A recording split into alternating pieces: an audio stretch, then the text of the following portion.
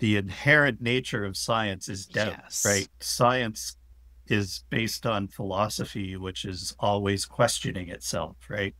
And so when you see something online that says XYZ is true, science has proven, that's actually disinformation too, because science never really proves anything. What it does is it shows a probability of something being true.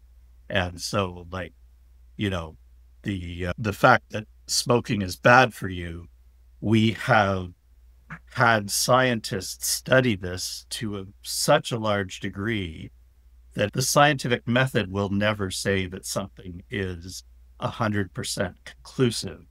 But when you're in the 99.99999, you pretty much got consensus. That's what makes it reliable. And this is where journalism tries to get its credibility too, in the sense of good journalism is and trying to get empirical facts to find out what is actually true.